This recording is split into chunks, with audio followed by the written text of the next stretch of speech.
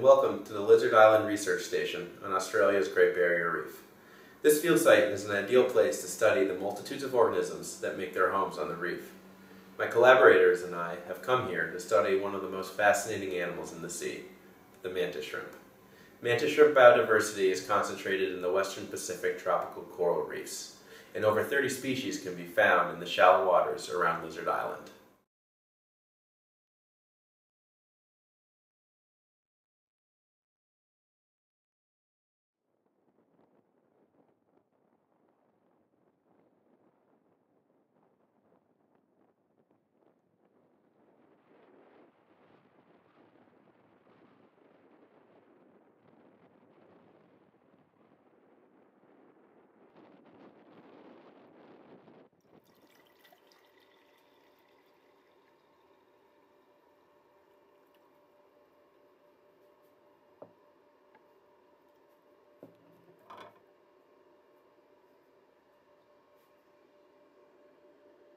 Mantis shrimp are renowned for their charismatically aggressive behavior and their powerful predatory attack strike, as well as for their spectacularly complex visual systems.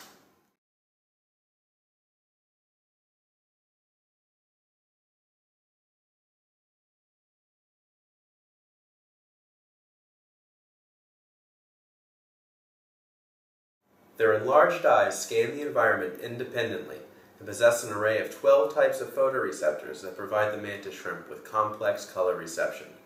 For comparison, in humans, only 3 receptor types are involved in color vision.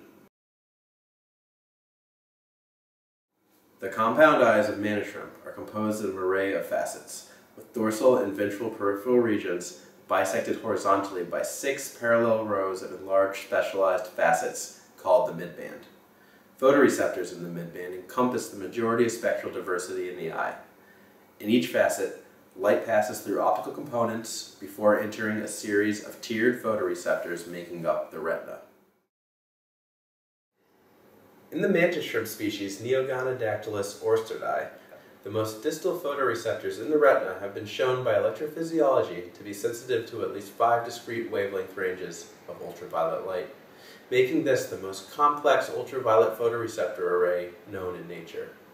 This spectral diversity suggests the presence of several visual pigments, the molecules that absorb light and transduce visual signals, with differing wavelengths of maximum absorbance in the ultraviolet range. However, molecular analysis found only 2 opsins, the protein components of visual pigments, expressed in the retina.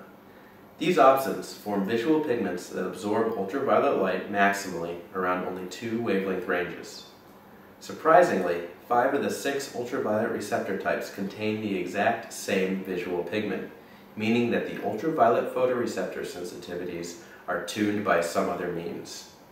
We hypothesized that this tuning could be achieved by ultraviolet colored filters, invisible to us and positioned in the optical path of certain facets of the midband.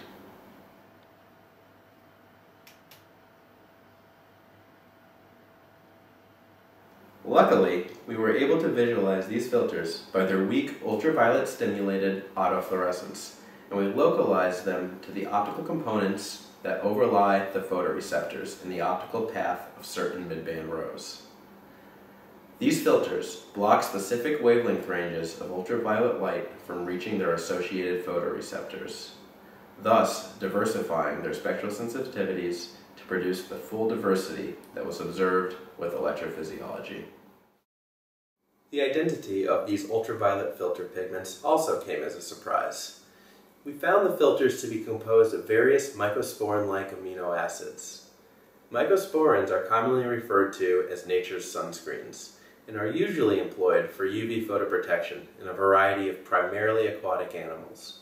However, mantis shrimp uniquely incorporate them into powerful spectral tuning filters, extending and diversifying their preeminently elaborate photoreceptive arsenal.